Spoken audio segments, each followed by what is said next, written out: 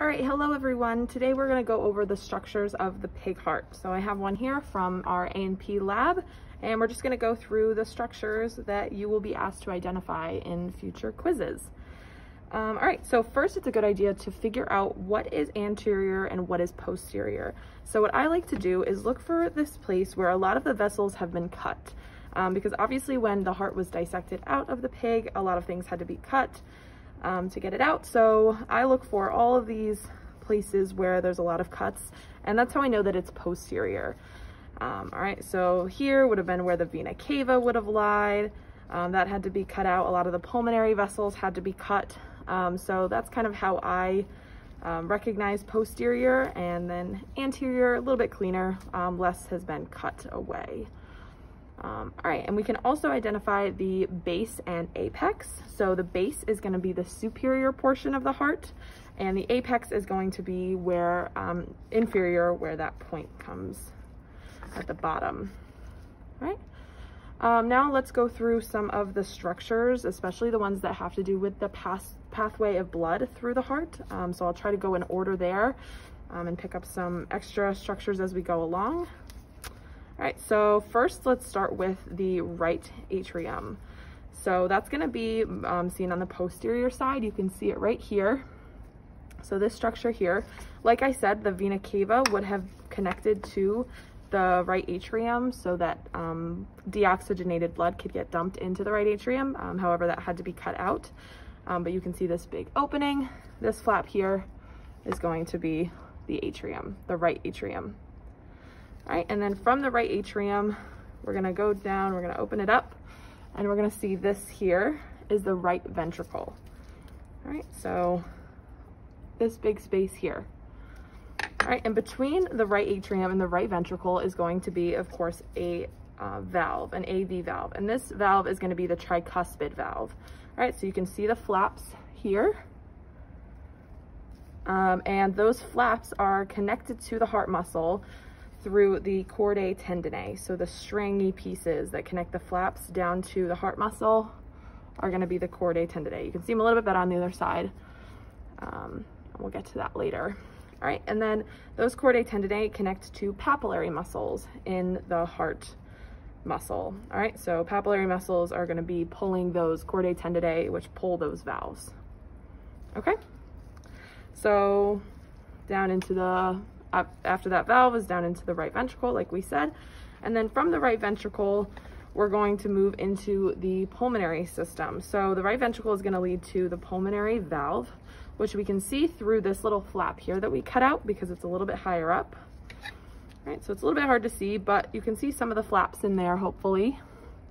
That's going to be the pulmonary semilunar valve. And then from there, we're going to move into the pulmonary trunk. So you can see this piece here, I'm sticking my fingers through. That's going to be the pulmonary trunk, which would lead out into the pulmonary arteries. So we can't really see the pulmonary arteries because they had to be cut away, but you do have to know that that is the next step in the pathway. So from the pulmonary arteries, that's going to lead to the lungs, where the blood is going to pick up oxygen and lead back through the pulmonary veins. Pulmonary veins have also been cut out of this structure of the heart, but those pulmonary veins are going to lead into the left atrium, and that's, we can see here on the anterior side, so this flap here, and you can see kind of where it was cut, where that opening is. Okay, so from the left atrium, we're going to go into the left ventricle. All right, so that's going to be this one here. So a good thing to note is that the left ventricle has to pump a lot more blood out, or all that blood out to the rest of the body. So it's going to have a much thicker myocardium surrounding it than the right atrium, because the right ventricle, because the right ventricle is only pumping to the lungs and to the pulmonary system. So it's not as far of a distance. Whereas the left ventricle, as we'll get to in a moment, is pumping out through the aorta and into the rest of the body, and has to maintain the blood pressure throughout the body so that the blood can get to, all the way down to our feet, and is also has to maintain that pressure so that blood can come back up through the body against gravity and back into the heart. So the left ventricle is going to have a lot more myocardium surrounding it. That's a good way to tell if you're looking at right and left. All right, so like we said, right atrium into the right ventricle, and it's going to pass through a valve, and that's going to be the bicuspid valve or mitral valve. Either is fine. So like we said before, we have the flaps here. This one's a little bit easier to see, hopefully. And the little strings are going to be the chordae tendineae. Right, and then those are going to lead down into the papillary muscles. Right. From the left ventricle, it's going to move up into the aortic valve. Might be a little bit tricky to see, but there you go. You can see it there. There's the aortic valve, the flaps, and that's going to lead all the way up to the aorta, which is going to be this big vessel here. All right, and the aorta is going to arch here. This is the ascending aorta, and then the arch, and then if we had the full structure, it would descend down to the rest of the body. And there are vessels that you don't have to worry about knowing, but vessels that come off of the aorta to circulate through the upper extremities and head and neck. All right, so that's going to cover the structures of the heart in terms of pathway. Another thing to note is that between the ventricles, we have the intraventricular septum. So that's just going to be the space that divides the ventricles. All right, while we're here, here is one of the smaller hearts that we have in the lab. So you can see a bit of a size difference, but obviously have the same structures. They are both pig hearts. So let's go through some of the structures on here. So this is going to be anterior, and this right here is going to be the right atrium. So you can kind of see the vena cava on this one. Let's see. And I can tell because if I kind of stick my finger through it, I'm also sticking it through the atrium. And it'll come down through the right atrium and right ventricle. So here is going to be the vena cava into the right atrium. Open it up. We can see the right ventricle and the valves. It's a little bit harder to see here, but you can kind of see some of the flaps. And then if we go here, the little cutout is going to be where the pulmonary valve is, up to the pulmonary trunk, which would lead out into the pulmonary arteries, and then lungs. Lungs are going to send blood through the pulmonary veins and lead us to, you can kind of, there we go, here, the left atrium. So remember this structure here, and we'll open it up. And then from the left atrium, we'll move into through the bicuspid valve or mitral valve and into the left ventricle.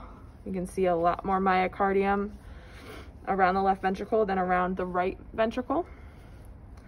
And then we'll move up into the aortic valve, which is going to be found in there. And this aorta is not as long, but this is going to be the aorta here. So remember, pulmonary trunk here, aorta will be here. All right, so now we're going to go through a couple of questions similar to what you might be asked on a quiz. So for example, you might be asked to identify, let's say, this structure here. All right, so go ahead and try to do it yourself and pause if you need to, but this is going to be the right ventricle. So remember, when we open it up, we can see the ventricles here, and this one has less myocardium, as I've said a couple times now, around it than versus the left ventricle. All right, so you might be asked to identify a structure such as the right ventricle, and then you may be asked, where did the blood come from before this structure? All right, what is the structure directly before the right ventricle in the pathway of blood? And that would be, pause if you need to think about it, the tricuspid valve. All right, so valves are included in that question. So right atrium would actually be an incorrect answer. Although you're on the right track, you have the right idea, you do need to include the valves. So before the right ventricle, it's going to be the tricuspid valve. And then you might be asked, where does blood go after it is in the right ventricle? All right, and that's going to be through the pulmonary semilunar valve, all right, and into the pulmonary system. All right, so hopefully that makes sense. We can do another one. Let's move over to this heart. What is, let's see, this structure here? All right, this is going to be the left atrium. All right, so where is blood going to travel after it leaves the left atrium? That's going to be down through to the bicuspid valve or mitral valve. And then they might ask, where did blood come before the left atrium? And that would be the pulmonary veins. All right, so hopefully that wasn't too bad. Go ahead, and if you want, you can even go back through this video and mute the audio and watch them yourself and kind of quiz yourself and say the structures as I point to them. And hopefully that was helpful.